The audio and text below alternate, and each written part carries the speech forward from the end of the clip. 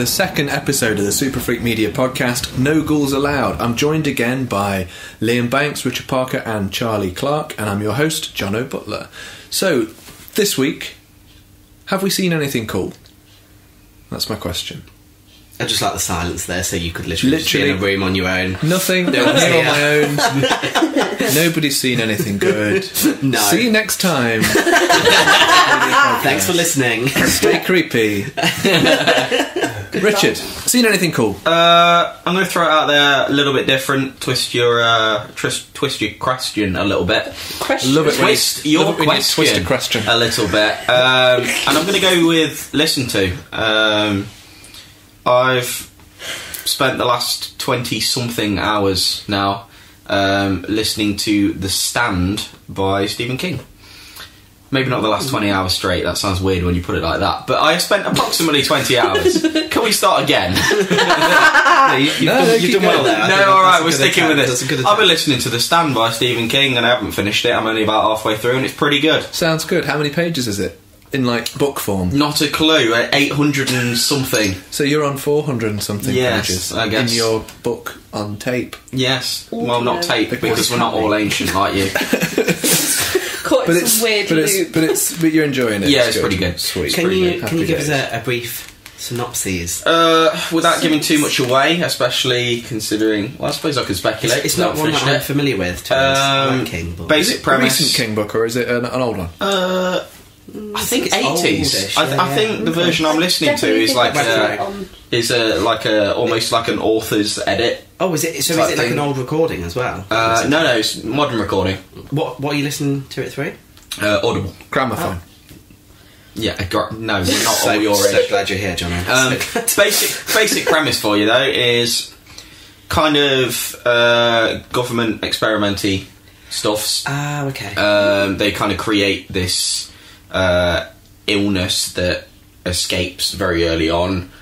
Pretty much everybody's dead, and it's about the same people and kind of their experiences, and there's a little bit of like an underlying sort of, I'm not sure if it's supernatural or what kind of thing to it, as I haven't finished it yet, but it's pretty damn good. Cool. That sounds Sweet. interesting. You have to keep us up to date when you finished it. I will do, and I'll try not to spoil it. So have you read a lot of Stephen King, or is this like your first So this is like my first foray into one of his longer ones. I haven't really read any of them. I've listened to quite a few of them now.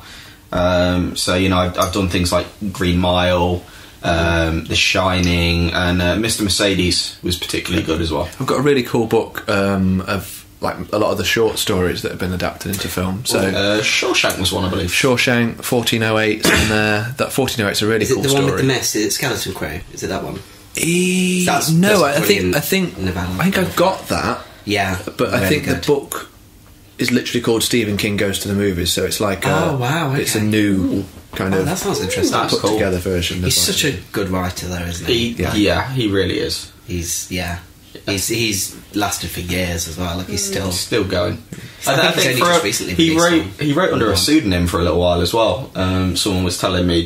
I don't know whether that was to prove that he doesn't need his name as Stephen King to sell novels. Well, I know his son does that, doesn't he? Because he's Joe Hill, is it? Yeah. Because obviously, if he had King attached, everyone would be like, "Yeah, you're selling books based on your dad's name." So I think that's quite admirable. Sort of like Nicolas Cage.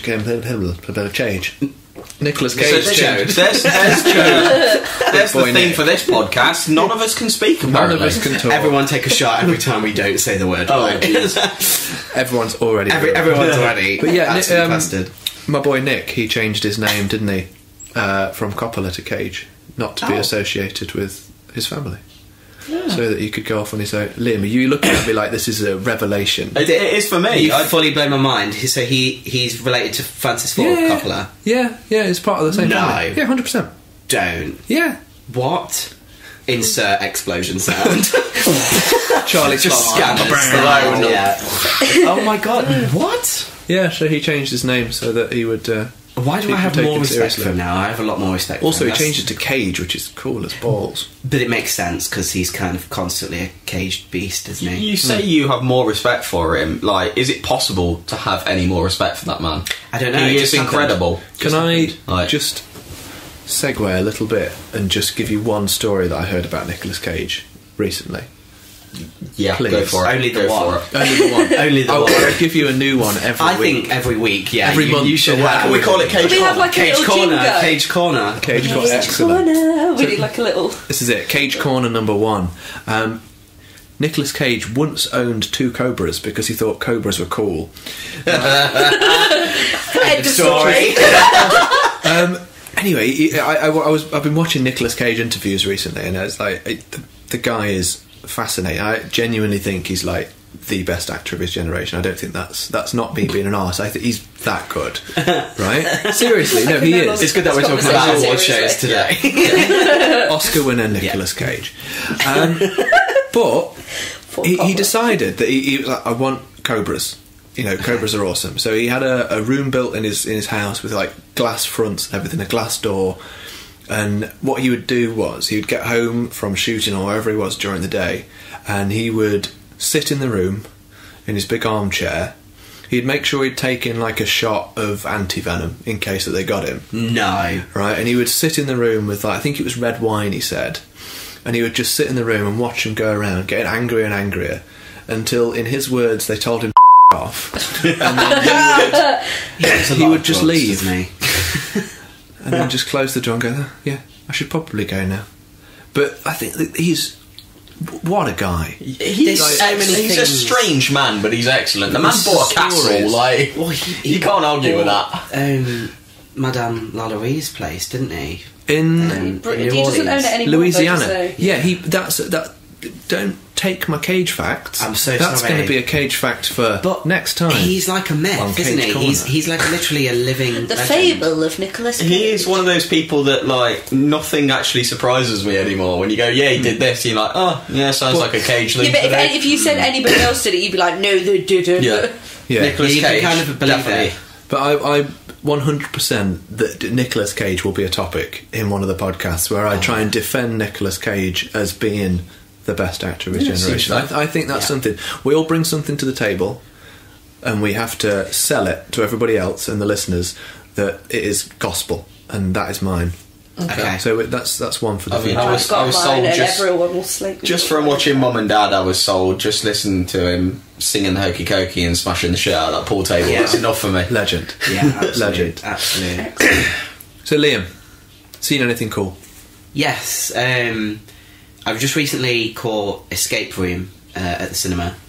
I think it's just recent. Well, at the time of as recording this, it had quite a limited release here in the UK. Just to clarify, it's not the Escape Room that's on Netflix. No, It's I think there's about film. 3 films that have the title Escape Room. It is. I think it's the only one that's been released this year. I can't for the life of me remember the director's name, but I know that he did Insidious: The Last Key. And Taking of Deborah Logan. It's that guy. Oh, okay. So I absolutely loved it. Unfortunately, like with a lot of the horror films I've seen recently, right up until like the last 10 minutes, I was really invested in it.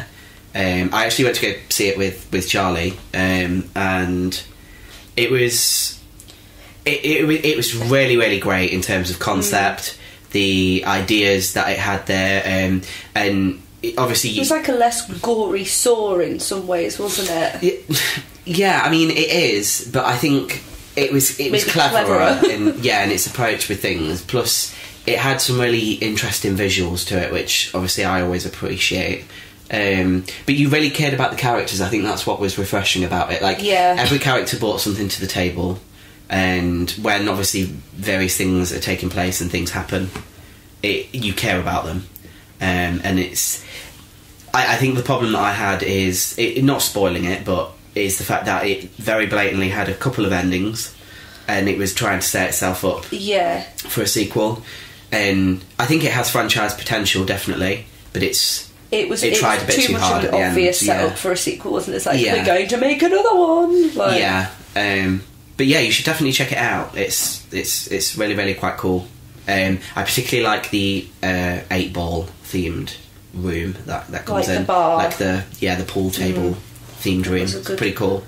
It's a good scene. There was a couple of bits at that point where I think we were like we really there's good moments. Like it gets quite tense in places. Yeah, not straight up horror either. Okay, but it has its moments, which is good. Sounds good to me. Charlie, Mine's one that I'm very, very late to the party on, but I don't care because I'm loving it at the moment. Is Luther.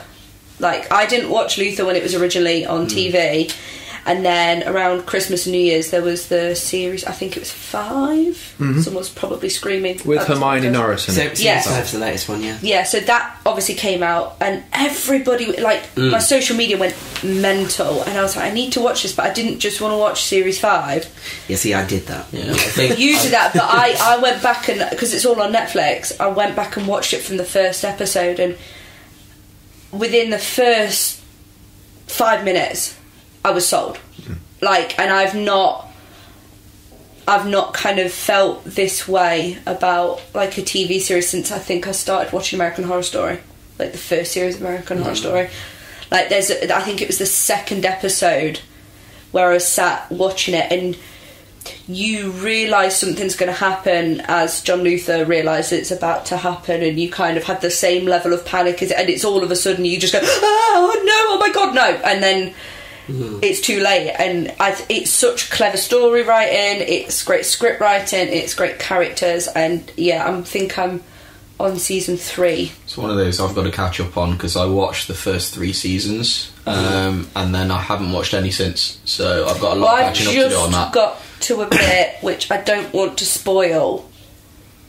I don't know how I can say it without spoiling it, but there's something happens that you don't think the writers would do that.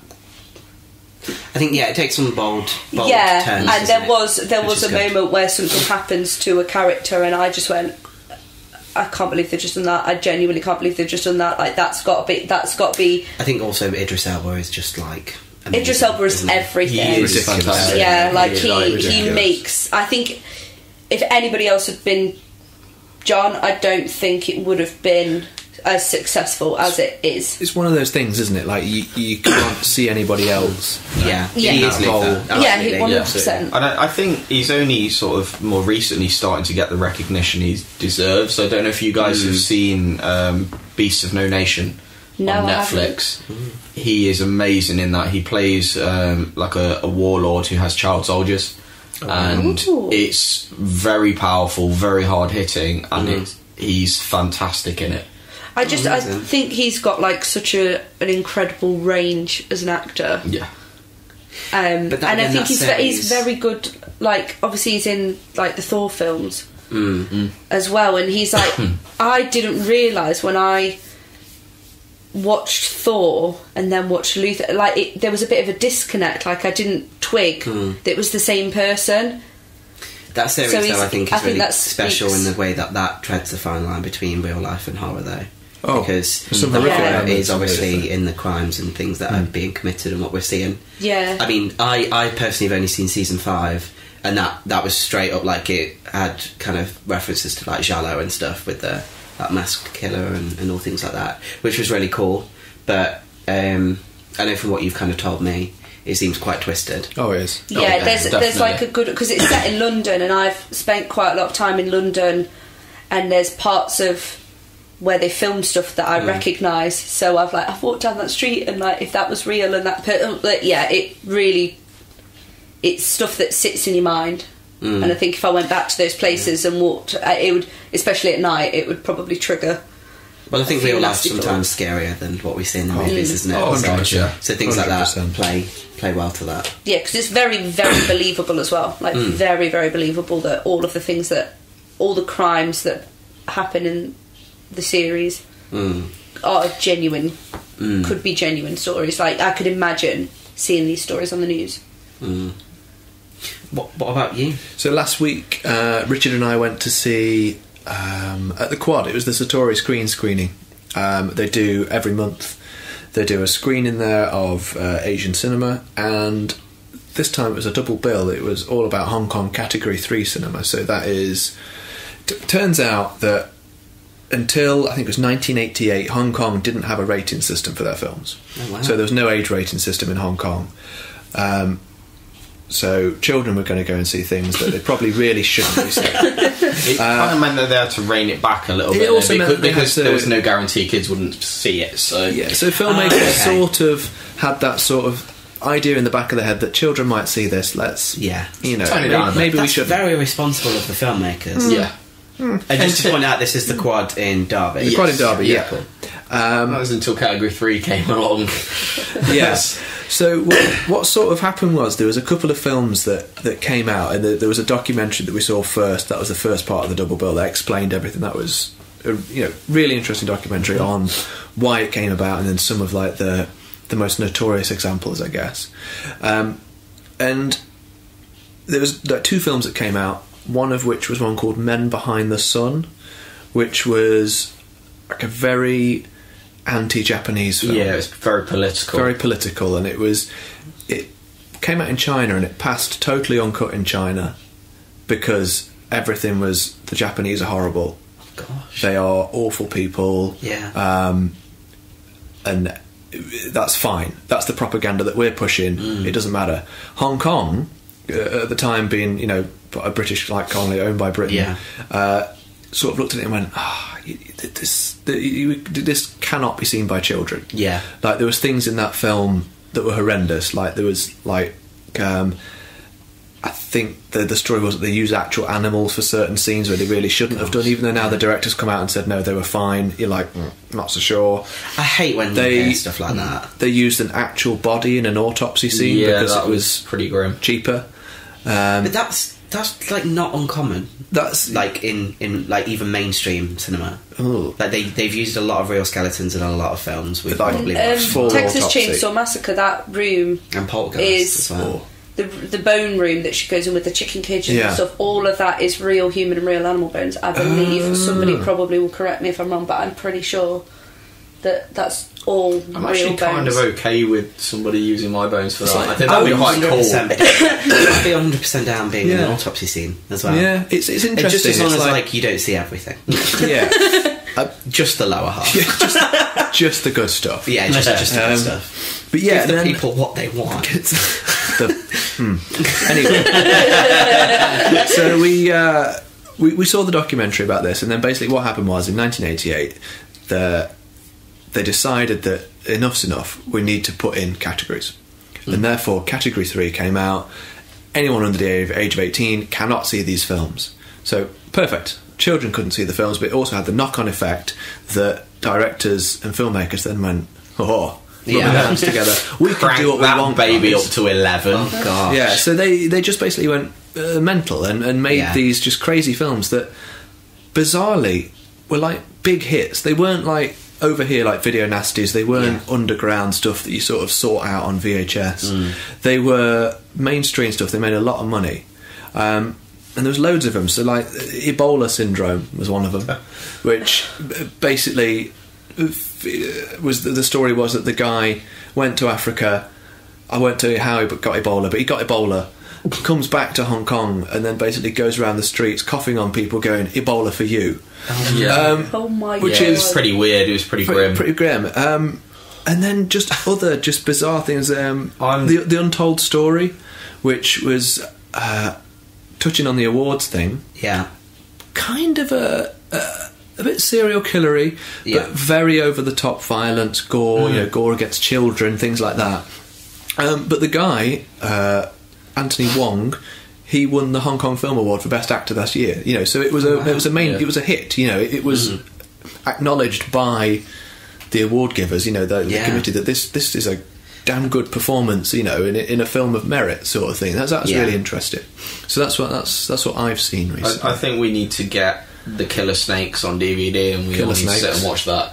Killer Snake. Where at one point he basically just allowed the snakes to bite him. Like that was like Nicolas Cage actually being bitten. Is that you? Oh, and also just to throw it out there, I watched Free Solo documentary on a climbing documentary of a guy who free climbs El Capitan. I wanted to watch that. That won the I think best documentary award at the Oscars this year. So again, a little link to what we're going to be talking about later on. But scariest thing I've seen all year. Yeah, just horrendous. So he free climbs El Capitan. Those videos that you see on Facebook and YouTube. Where I mean, the reality is there's the videos where they don't go well as well.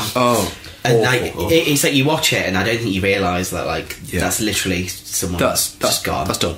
Yeah, I kind of see the appeal in it. Like, yeah, you've got brass balls, but come It's on, not worth it. It's so irresponsible. It's not worth it at all. I mean, this guy, he's trained for it. It's his thing. It's different. You know, I guess the risk is managed, but oh man, my palms were sweaty watching that one.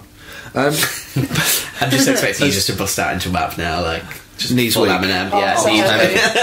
He's I've got on his sweater already. Mom spaghetti.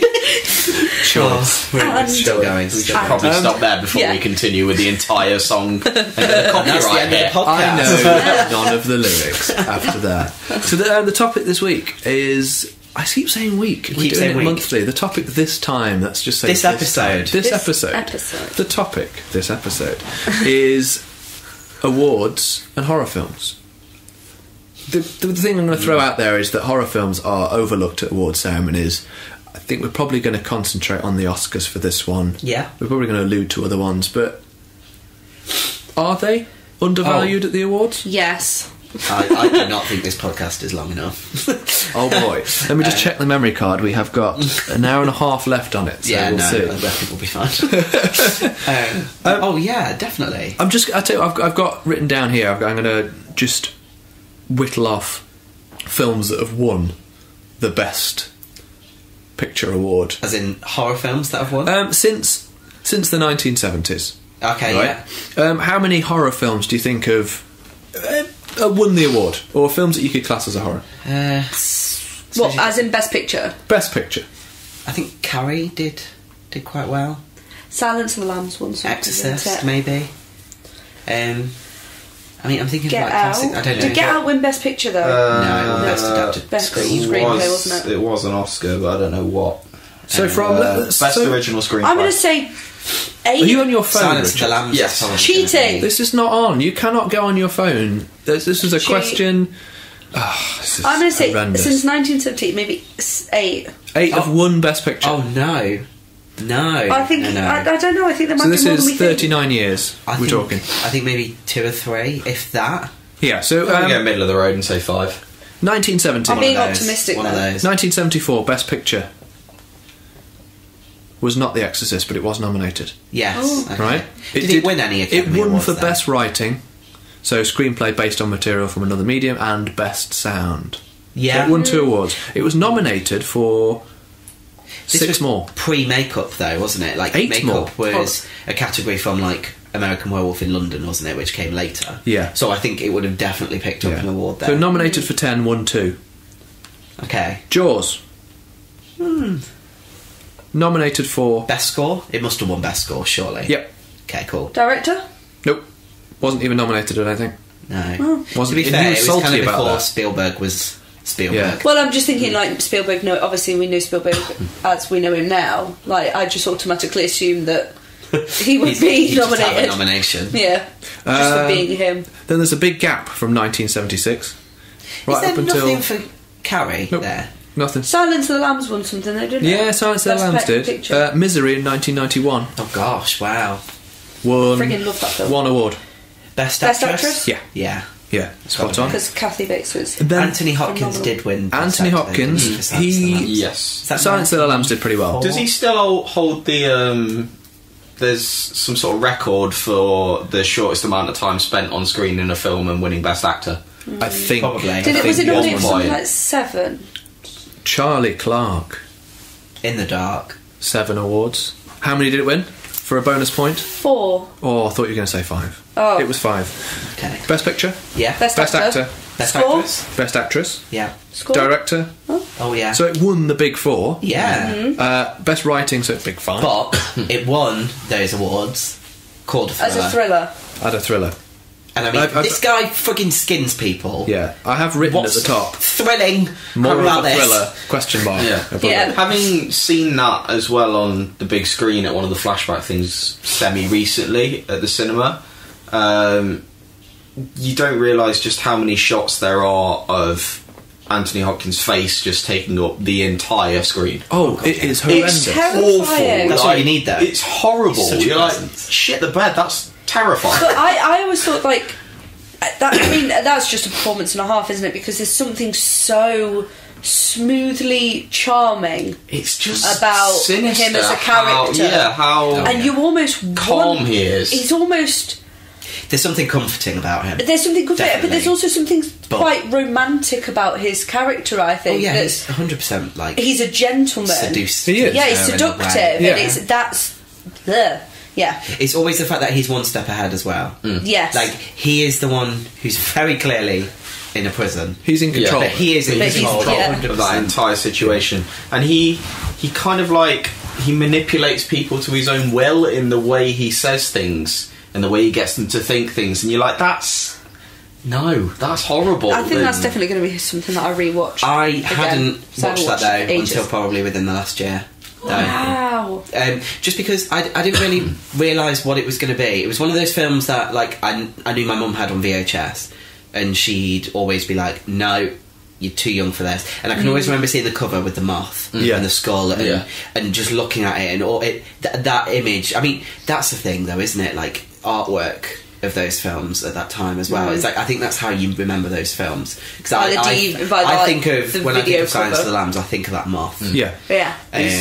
As a film, there are some really smart moments in it as well. Someone was telling me that you know the famous line about like I ate his liver with a fine Chianti and some kind of beans. Fava beans. Can I just stop you there for a second? I think you might be about to say the same thing I'm about to say here. Is it... John is like, do not shit on my parade. Last time, Charlie Clark put a call out for an impression of E.T. Oh no! This time, I would like your best Anthony Hopkins. See, are we just doing the noise? We're doing the line. We're doing the line. So the line is, I ate his liver with some fava beans and a nice Chianti. And a bottle of Chianti. Yeah, he's... Okay. I mean, I'm not being too funny, John. I think you've just won. Yeah. I like I said, I'm at an automatic disadvantage as a woman. Like equal opportunities, Charlie. Yeah, fair point. You're up next. Go on, Charlie. Your best Hopkins. Best Hopkins. Excellent. This is like the Gollum off that I had with Theo in a pub all over again. I can't. Under pressure. I don't like this. I ate his liver with some fava beans. That's even worse because I can't even say fava beans. I'm just going to pass. Fava beans. There you go. I'll do that bit. You can have that because I can't talk apparently. Lined. I ate his liver with some fava beans. I ate his liver with some fava beans and a fine Chianti. Glorious. I mean, I've got a cold. So again, if there was a camera here, the eyebrow acting that Liam Banks just did. Garbage day. That was right. Garbage day. Richard. Okay. I ate his liver with some fava beans and a fine bottle of Chianti. Just sounds like he's got asthma.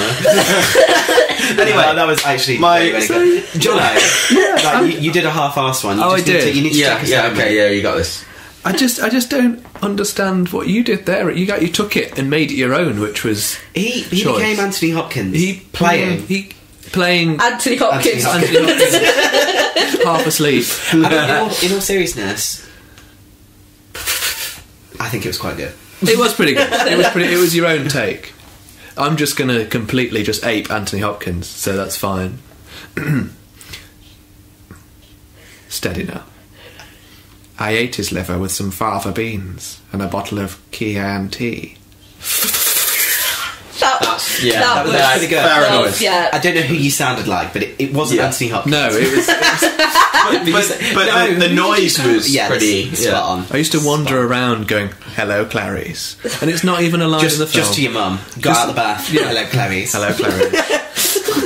Goodness sake. I don't know where it came from. Going back Richard. So going back to the whole thing about like how it is actually quite smart. Somebody told me that there is kind of almost like a reference there in what he's saying. You cannot take the meds he's supposed to be on with fava beans or Chianti. You can't have it. So that is like a little nod to Clarice to basically go, I'm not taking my meds. And she doesn't pick up on it. Like, I don't know how true that is. Somebody once told me that, and I could see that being a thing, though. I love stuff like that so much. Just going, just a simple nod, going, sort of suss her out here. Is she going to get this? I'm not taking my meds. Yeah. And she doesn't get it. And so that's really, if that is true, that is really cool. Yeah, that's really clever. So moving on to 2000, Bruce Willis flick. Sixth Sense. Sixth Sense. Was it that? Did that come out in 2000? What was it? The 2000 Oscars. M. Night Nominated for 6. Won 9. That's hilarious that it was nominated for 6. Nominated for 6, and it didn't win anything. Nope. Surely that should have won Best Screenplay. Nope. Nominated what won? Do you know what won Best Screenplay that year? I don't know. It's something we can look up. Yeah. Have a gander. Richard, use your phone again. Yeah. Well, I mean, I'm really quite amazed that you're managing to maintain these facts and figures whilst looking at your iPad. Well, he kind of is. Guys, come with notes. Salty. Best Screenplay 2000. American Beauty. Fair play. Did that win Best Picture as well that year? Yeah, I think Best it original did. Screenplay. I think it. Yeah, I know Sam Mendes won that year, didn't he? Because I put pressure on myself. Didn't it win Screenplay, that Director my and first Best feature Picture? must also be an Oscar-winning feature. So watch this space, guys. I'm the next Sam Mendes. We leap 11 years after that to Black Swan. Oh wow! Which nominated for 5. It was like a psychological thriller. It's not a horror Did it film. only win 1? Did win 1. Costume. Best Actress. Yeah, Liam's got it. Oh, I would have thought costume, to be honest. Not even nominated. Really? That's disgusting. That just really surprises me, because I think that's very... Yeah. The costume work in that is amazing. This is what I mean. It's like, when you think of horror movies, I think, if you said to like the everyday Joe, like a horror movie, they'd think of like some blonde bimbo, like you said previously, with some big tits, being chased by a guy with a knife, not knowing what to do, making dumb decisions, and ultimately getting like a throat Are we slit. talking Sarah Michelle Gellar in Scream 2? No, because that was subverting it. That was clever, wasn't it? Because we know who she was elsewhere, but it's so much more than that. Like, the performances are so much more intense than any other genre. I think that's it. I think no disrespect to other genres. People have a preconception, not the don't same. they, of horror, where they go, yeah, it's literally, it's blood and guts. Yeah, it's people screaming. Yeah, it's not filmmaking. It's just. And from like an acting point of view, like what you just said, Liam, like as somebody who's worked like in horror and different genres as an actor, I think in like drama and like realism and films like that, you have like an emotional grounding in certain life events. Like you've experienced things like most people have gone through a loss in their life or have had their heart broken. So if that's in a script of a piece of drama, you can relate back to that. You can use that if that's like the kind of way that you work as an actor. But as a horror actor, you've got to use a heck of a lot of imagination, especially as sometimes the stuff that you're acting to as a horror actor isn't even there. Like, it's not until afterwards, or you've got to imagine. Well, if you think about the scares that are there, or the scare that's about to happen, or the things that win like Best Picture, obviously we've clearly seen the massive gaps there. They're usually like biopics or true life dramas or things like that, where people go on an emotional journey. Yeah. And if you think about that, there's a lot of things as an actor. I'm not saying it's any easier, because obviously these people, they're in that coliseum competing with each other because they're the best of the best. But they can draw from things. Say that they are doing like a thing about, I don't know, cancer, or for example, obviously Julianne Moore, she won with the Alzheimer's story that she told, didn't she? That's something that she could have quite easily obviously gone. She could have gone to like a care facility and spoken with people who are suffering from it. She could have spoken to people who've had family who've suffered from it. There's a way to, as you said, emotionally ground it and draw from that. On someone being haunted by a demonic presence, or someone with a chainsaw chasing them or whatever. These things happen, obviously not in that heightened realistic state as they do in the movies. They happen in real life. Obviously you hear about these crazy things happening, but there's no way that an actor could realistically draw off something.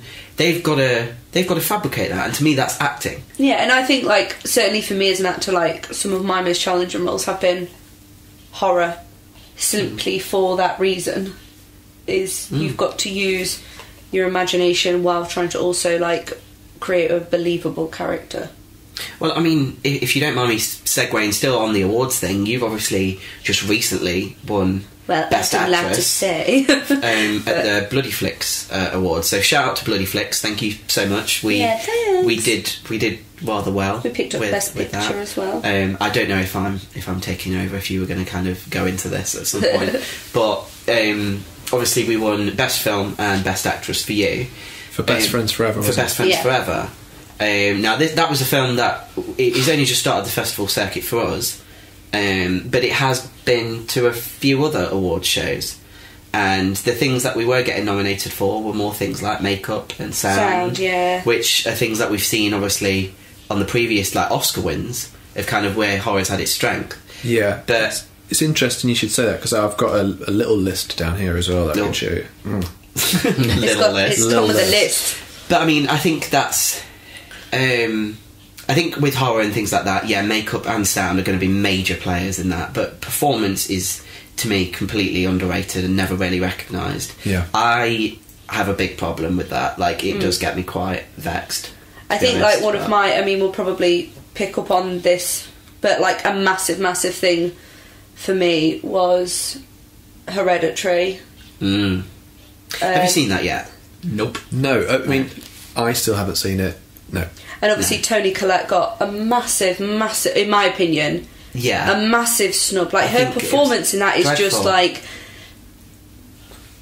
like it's something to aspire to as like a horror actor, and it shit on a lot of other horror actors' performances, I certainly think, and she was definitely snubbed, and that really annoyed me. But she really got me annoyed. She did win an award at the Fangoria Awards, so she won Best Actress there. But obviously that's an award show similarly to our situation. Obviously I'm not comparing the two, but we won a horror award at a horror festival, whereas obviously at other festivals we've not necessarily had the same recognition or the same response, let's say. Do you think, I mean, because obviously the year before, so 2018, Get Out was nominated, and Daniel Kaluuya, he was nominated for Best Actor. Yeah, plus obviously Shape of Water. Shape of Water. But I think that was considered as a fantasy film, wasn't it? There's some horror there. It's a monster movie. You said that, and I'm so proud that you said that. It's Creature from the Black Lagoon. Interestingly, Guillermo del Toro style with more romance in it. It didn't win any of the acting awards it was up for. What, Shape of Water? No. Did it not? I thought she won Best Actress for that. No. Nominated for who won that year? Best Actress. I'm not sure on that one. 2018. I'm trying to think who won Best Actress. But it's interesting because you can sort of think, did Hereditary not get nominated because, you know, the Oscars is very political. It's very who pushes it here, who pushes it there. Did they just not push it? Or? It came out at a time that was maybe a little early, but having said that, Get Out didn't come out anywhere near the awards season, and I can remember when that was released, everyone was like, this needs an Oscar. But I think that did well because obviously of the political and like race issues it was pushing, whereas Hereditary didn't really have that kind of agenda. But to me, I've never seen performances like that in a film. Like, it truly blew me away, like, to the point where there's a character in there that pretty much has a panic attack and a bit of a breakdown, and you were there with him, pretty weren't much you? Felt like I was about to have a panic attack in the cinema, and like, that's no exaggeration, like, that's never happened, but I felt friggin' awful. And then I was like, this film is doing this to me, but it's because of these people on screen, and there wasn't a weak link anywhere at all, and that's a huge credit to Ari Aster, the director, and obviously everyone involved. But yeah, Toni Collette just completely blew it out of the park. Like, see, the thing incredible. Is, it's like I'm just looking at Hereditary, like on Amazon, for example. Yeah. And it came out on DVD last year. Looking at this, October the 8th last year. So it's been out 6 months, and the DVD is £7. Right? You kind of look at other films that came out around that time, they're still full price. It's like it's as if it's just been, it's a horror film, we'll knock that down. You know, we'll sell it cheap. But what's funny about that though is if you go into supermarkets or like places that sell like DVDs, the horror is always like the section that they'll always have like new titles in every week, because they are easy to pump out. Like, I accept that horror is a genre that is very easy to do in many ways. Like, I mean, we do a lot of the stuff we do on like zero budget and just pulling in a lot of favours, because you can get away with just throwing blood at a wall. But then why and can't that be movie. Acknowledged? But like, if it's good, if it's good horror, I think it's and because if you it's have well one end of made, the schedule to the other. Because you do have the likes of Hereditary or The Exorcist or Silence of the Lambs, and I do think they deserve to be in the same category, that have got that huge production value, and they'll have Oscar-winning people behind them. Because, I mean, I'm sure Toni Collette, she got an Oscar nod with Sixth Sense, didn't she? Toni Collette, I will Google. I'm positive she is an Academy Award nominee in some regard from something. She might not have done. I might be completely wrong, but the difference is obviously they have that magnificent production value and push behind them. Like, A24 is a studio that I think is absolutely glorious. I think what kind of shocks me is the fact that I don't think they've kind of done anything Oscar worthy, whereas the likes of Blumhouse, who are known for making cheap horror movies and only spending a certain amount because the focus really is on the return, they're the ones who've then gone and won an Oscar in a sense with Get Out. Because no hate against Get Out, I love the way that it makes you feel, particularly me as a white man, made me feel, but I didn't think it was that great. I didn't think it was, I don't know, groundbreaking. Yeah, it was. I think it tapped into that sort of Trump as president sort of that. It very much tapped into that kind of feeling at that time, didn't it? But horror does that, and then horror does that anyway. For me, though, Get Out was like, it was all with the like the suggestives and like the symbolism and the like little like that is what made that film brilliant. I really enjoyed it, and I remember going into it thinking, just based on the way everything had been publicised and you know, watching the trailer and stuff, thinking that it was going to be very specifically about race, and it was a lot less about race than I thought it was going to be, and I particularly enjoyed that film. Because I think I like it when I go into a film with a particular sort of preconception it's going to be this way, and then it's not, it's something completely different. It completely sort of knocks you off your feet with your idea of, oh, so it's not about this anymore. And there was something about that, and the way we kind of discussed in the last episode about like Freddy Krueger and like the idea of when you're asleep you're at your most vulnerable, just the idea that there's the moment where he's kind of sat in the chair and he can't do anything, and that for me, that moment where he is incredibly vulnerable was horrible to watch. Like, but I think that's what it was commented on, because obviously I can't possibly imagine how it must be to grow up a different or exist in society being a different race at all, because I think you naturally do have a privilege being white, absolutely, and that's what's refreshing about those sorts of films, and what I do applaud it for is because obviously his next film, Jordan Peele's next film coming out, that's refreshing because that's a black family going through horror, and I can't recall ever seeing that, and it baffles me that we haven't seen that. Like, it is so much like, do you know what I mean? Any black characters? I mean, it's a joke, isn't it? It is interesting in the genre that the black guy dies first in the horror films. When you look at iconic horror characters, it's like off the top of my head, I've got Candyman. He's a villain. Yeah. You know, and you think of like all the Scream Queens, as it were. I mean, you've got Jada Pinkett. I mean, I guess Scream 2 kind of made a comment on it in their opening. But there's like, they have to make a comment on it. It's like, if it's obviously a thing if they're making a comment on it with that. But it's almost like because they watched horror, they're being punished for it. Yeah. Do you know what I mean?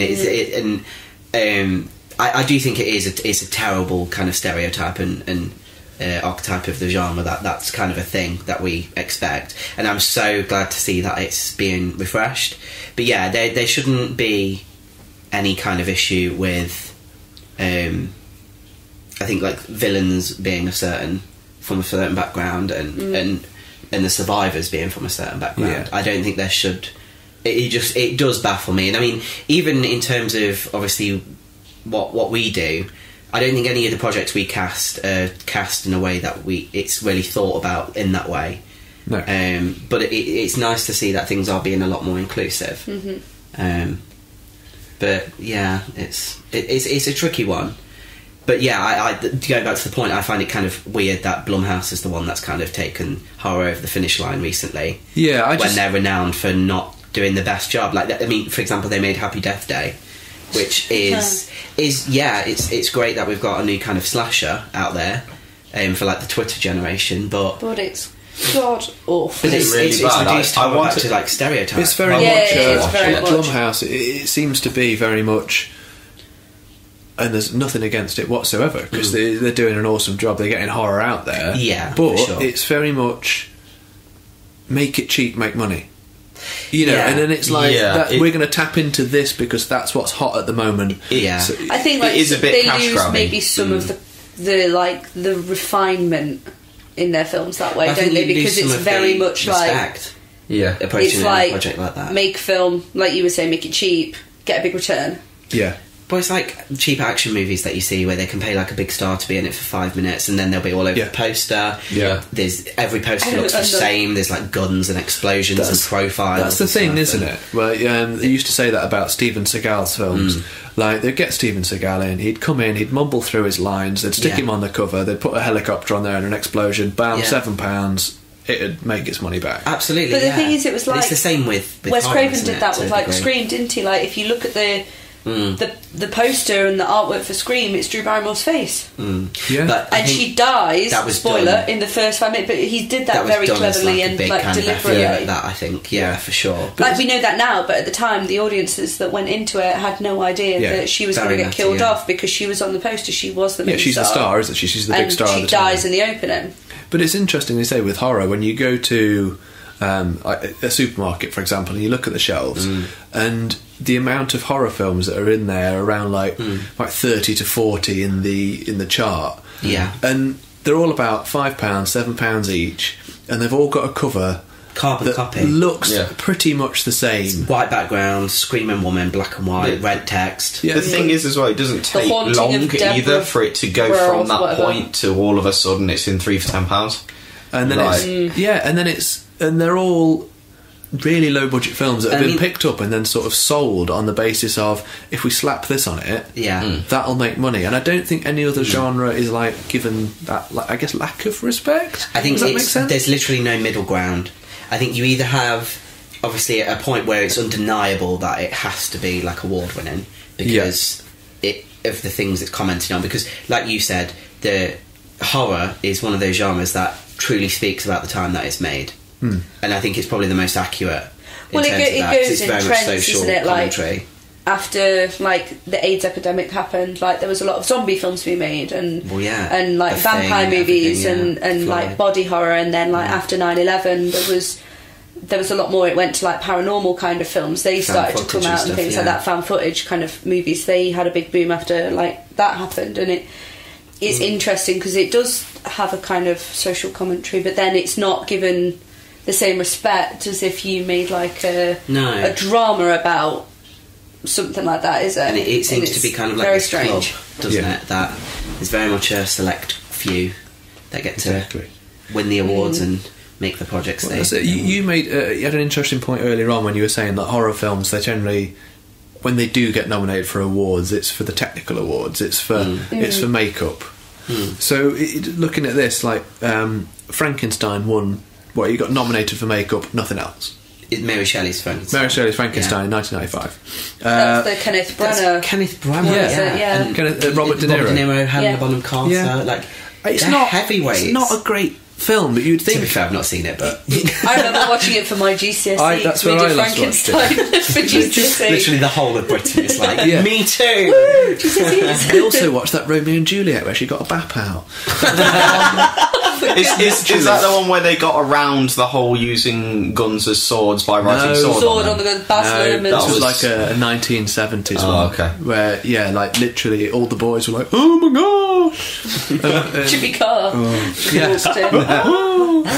But, like Sleepy Hollow, Oh my Best god, art direction. I love Sleepy Gorgeous Hollow. film. Gorgeous right? film. The Fly, Again, makeup. but like if you think about some of the actors that are it's Willem Dafoe, it's Johnny Depp, it's I can names have all gone out of my head, but I can sort of see Sleepy Hollow. Yeah, there's massive Michael actors. Gambon, Yeah, Michael everyone, Gambon's in it. That's the thing I can sort of see with a lot of horror films where you're thinking they've not got the star power, so maybe they've not got the Oscar bandwagon. They're not the studio isn't going, let's try and push this. Yeah, but with those sorts of films, why weren't they sort of pushed? Was it because there were studios who were a bit like, oh, it's a horror film, we don't want to be associated with that? Yeah, or I think it's because it comes with the connotation that it's cheap.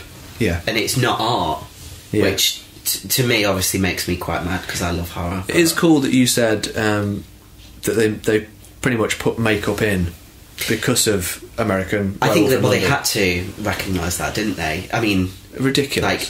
Like even today, it's ridiculous that scene. I think it's shocking because obviously, if you think about like the great Universal monsters, like they stand up still today, and I mean they were pioneering techniques back then with like latex and everything. And I mean, Creature from the Black Lagoon, that suit was underwater. Like I couldn't make that now, and we have access to so many original resources. Concept designed by a woman. I found out recently. Absolutely. The Creature from the Black Lagoon. Yeah, but she was never credited but, because she was a woman. Bloody hell. Sucks. Well, that's like Mary Shelley, isn't it? When she wrote Frankenstein. Yeah. She wrote it under a pseudonym originally, didn't she? Yeah.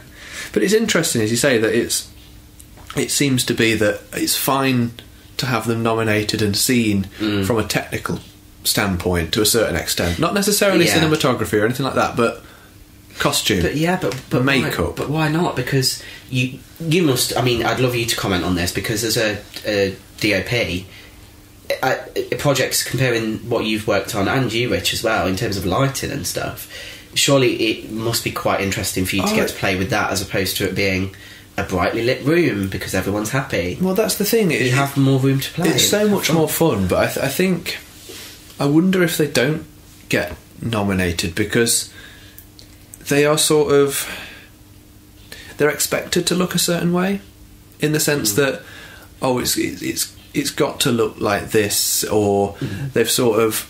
It's a horror film. Yeah. It's going to be dark, it's going to be shadowy, it's going to be this, it's going to be that.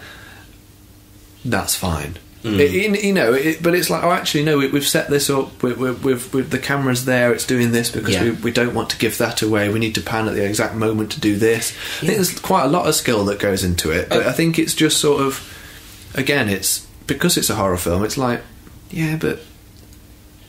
Technically, there's a lot that's got to work. And it kind of gets thrown into this, like you said, this cliche of it needs to be dark and shadowy so that you can hide things. But then you throw in like the daytime scenes and stuff from like the second Paranormal Activity, where all of a sudden you thought you were safe and then you're not.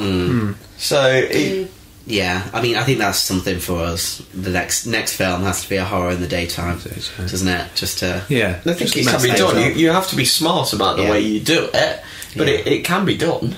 Well, that's it. Sure. Talking about cinematography though, and back to It Follows. We talked about It Follows last episode. That has some really interesting choices cinematography wise. The panning of the camera, just that. Yeah, things like that, and I think. That, but it's so simple. Has and maybe that's the problem.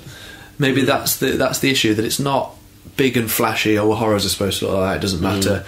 Or maybe it is just because they look at it and go, "It's a horror film. We're just not that bothered."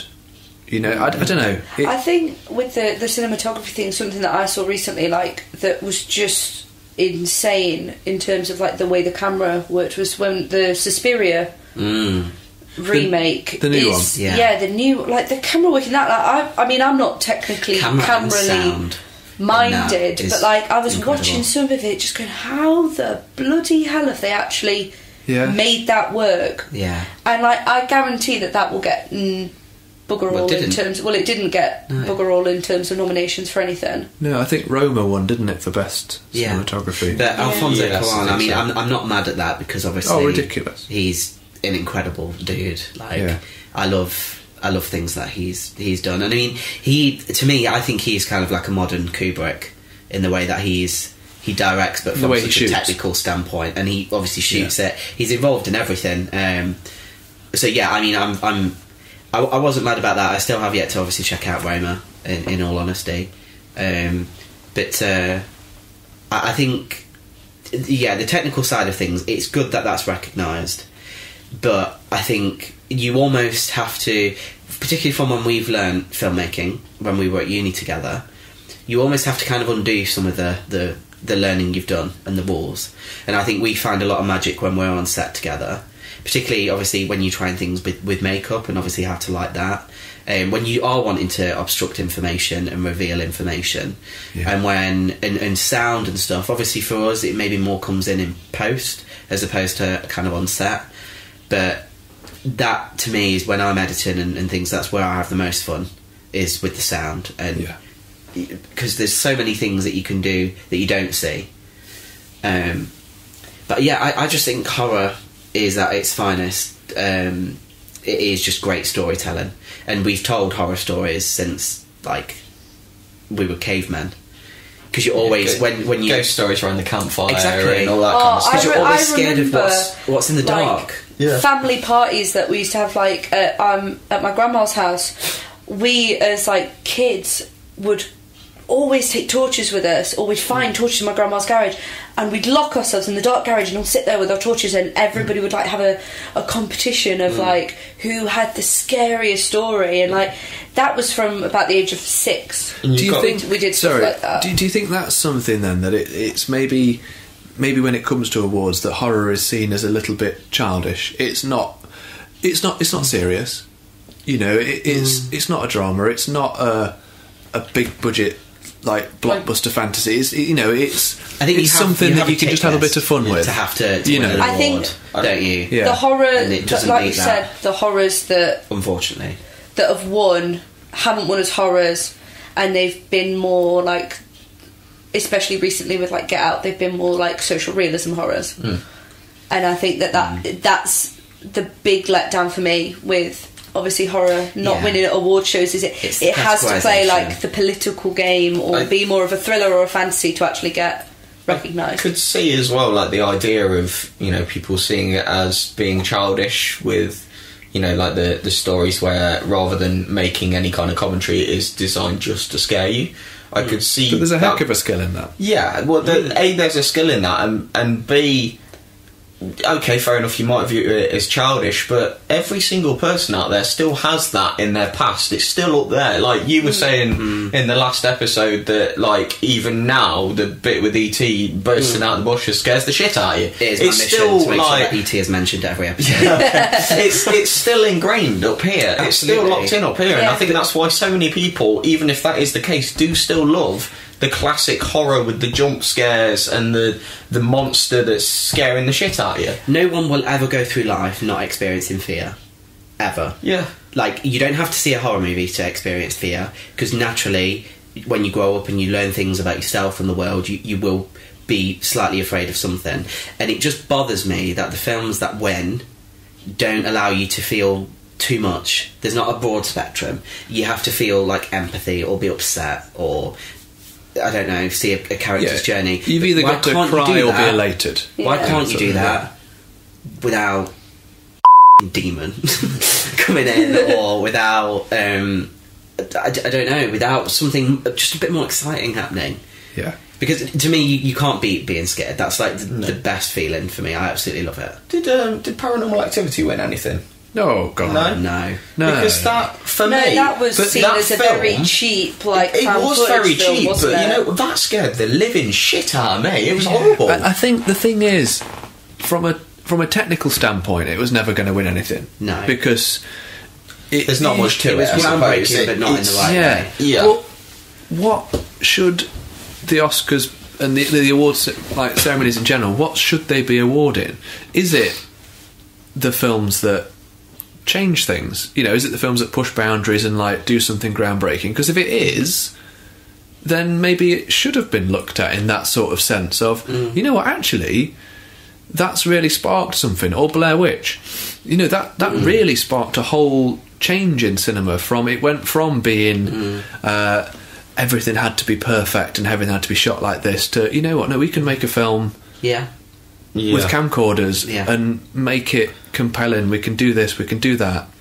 Why aren't those films looked at in the same sort of way? Maybe I'm simplifying it too much, but the idea of like best film and stuff like that, for me, like, it shouldn't need to say anything. It shouldn't necessarily need to spark an emotion. It should be simply down to, is it a good film? Like, you know, like, maybe I'm simplifying that far too much. It's a good film, potentially, but like, I think that there's nothing wrong with a film simply for entertainment's sake. If you come out of a film going, yes, that was a good film, I don't think there's anything wrong with that. I think sometimes it's great to have a political message or a feeling that it makes you feel, or even just that you love the characters. But I think sometimes a film just for the sake of, that was a good way to spend an hour and a half. But that would never be a film that you, I think about for an award. Oh, this is the like thing. A mindless blockbuster or whatever is going to not be. It was the Oscars that they were going to put in an audience choice or something, wasn't it? And then they got roundly sort of, no, you can't do that. That like, stops. I felt like they were making bold choices last year, obviously with the nominations and the people that won. And like to see Del Toro win director and best film, Chip Water won best film. So that to me was a massive step forward. And then for them to say this popular category, I was kind of on the fence about it, because part of me was thinking horror might get a shout in here, because that might be the Academy's way of being like, okay, we see you, we have to recognise what you're doing, so this is where we're going to slot you in, so then we can get on with all the other stuff we're used to doing. I think what really bothers me and kind of upsets me, in all honesty, is the fact that as a filmmaker I feel that I'm going to have to change what I believe in and what I like to do and what I want to create in order to be recognised. Like, I know for a fact I'm never going to be in BAFTA or do any of that stuff, which I can see friends around me doing because of the films I make. And I don't think it's... you shouldn't have to change for stuff like that. I think, as I say, oversimplification, there should just be recognition for a film being great for whatever reason. And I think as well, like, we've kind of said it before, but like, the fact that I know when we make films, we make them on like next to nothing budget.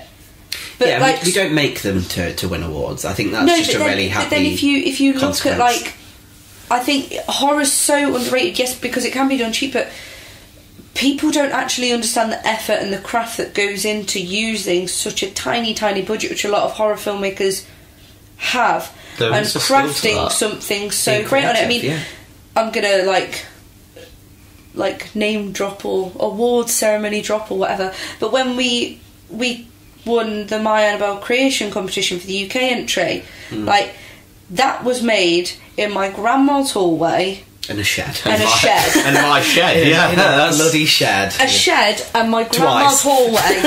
We don't talk about we don't talk twice. But and that was on family favours, a bunch of mates getting together and just making something cool. And making something cool. And that film went, I think that I don't think it looks that bad at all. I don't think it looks like I've shown it to people and they've gone, oh, that's dead good, and I'm like, do you know where we filmed that? And they're like, not a clue. I was like, that's my shed. And every single one of them has gone, what? You can see that it's cardboard around the edge of the thing. I meant to kind of clone the curtain across just to cover the edge, because you can just see like the corrugated bit. But the thing is, so trivia, there's cardboard in the confession. That wasn't. We ran something along the edge. Ran beading. Like a beading around the edge. Oh, okay, I hate the beading then. So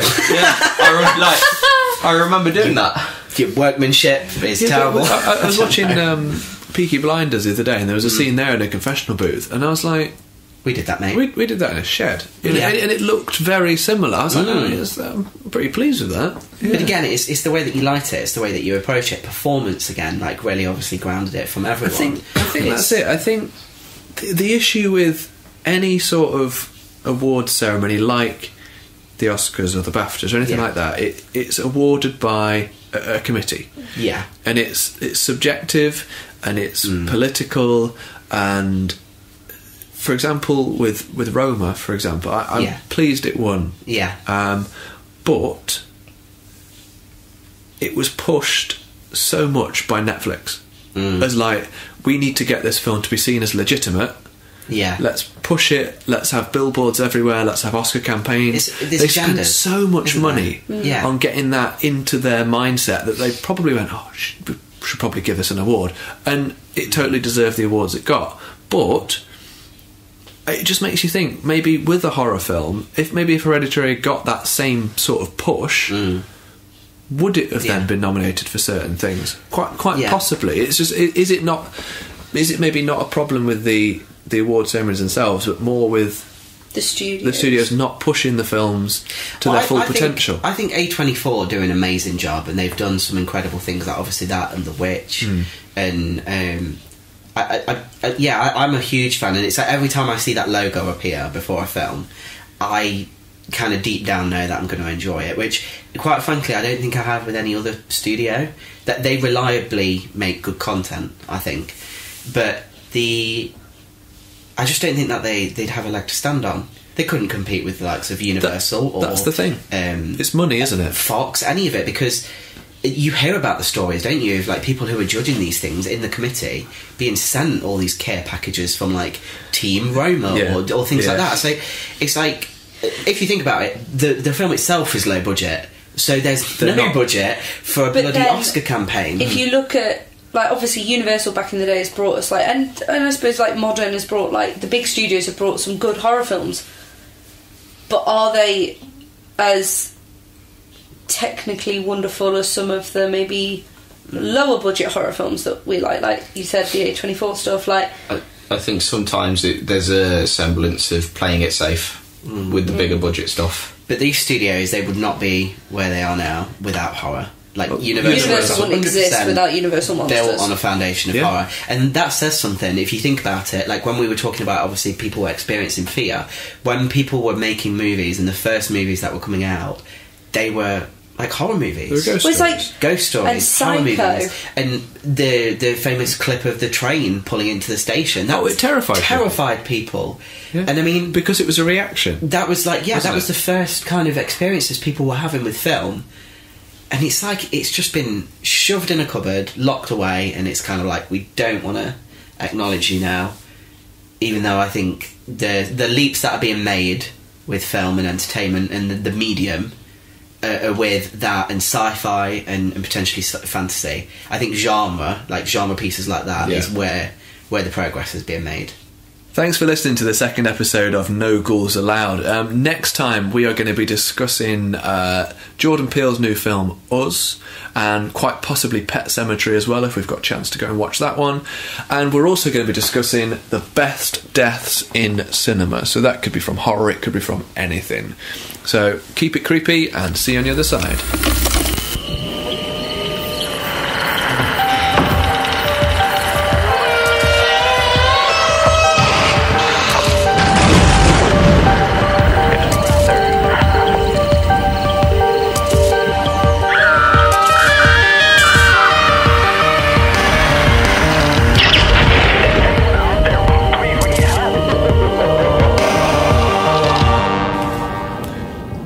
Okay, welcome to the second episode of the... Sorry, no, start again. Wasn't even Liam. Well, the thing is, I heard him go, and that just set me off, so... I was purposefully not looking at him, so I was like, I look at Richard. You're a joke, Richard, you're a joke, mate.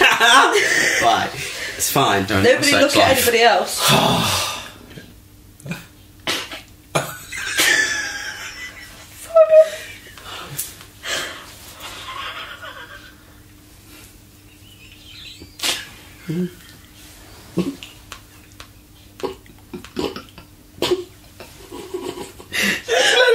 You just gotta get it done. You gotta get it done. I'm so mad. Because if you don't let it out, it'll just continue to happen every time you try and go for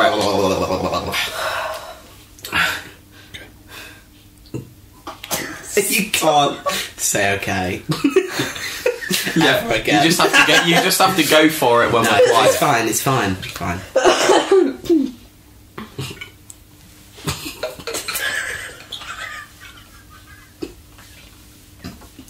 It's not even funny. I don't even get what we're laughing about.